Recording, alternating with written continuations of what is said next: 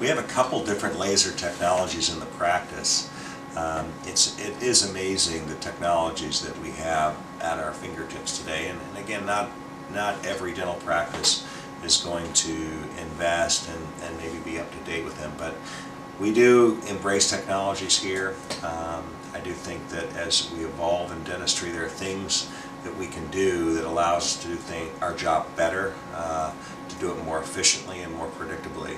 And so the two technologies that we have, the first one we implemented is a diode laser, this small little laser here that's pretty much devoted to soft tissue. And so we can do some things with it in conjunction with our hygiene program to help with gum disease. We can do some reshaping of tissues when the gum levels aren't even when we're doing cosmetic procedures, and we can also utilize it to trim tissue when we're taking impressions to be able to get a better impression, to get a better fit for our crowns and bridges. So this little tool is a real workhorse in the practice.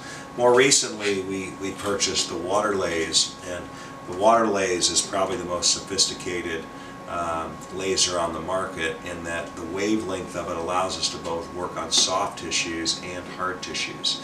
So we can do many of the same procedures we can with this with regards to the gum, but the other thing we can do with this is actually cut tooth structure.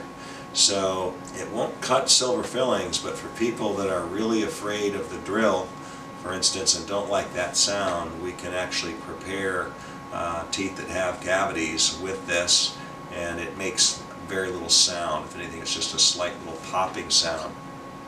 Now, laser I think scares people because you envision like a military laser and there's no control over it. But the truth with laser technology is the settings are so sophisticated that we can literally be doing a cell layer at a time. So the specificity for what we can work and what we can remove and how we can shape ever improves. But I just wanted to share with you a little bit about these technologies, because I do think for patients that want the latest and maybe they're a little afraid of dentistry the way it's been done in the past, we've got two technologies here that allow us to do our job even better, even more efficiently, and in the end provide you with a service that is going to be superior. We hope to see you soon.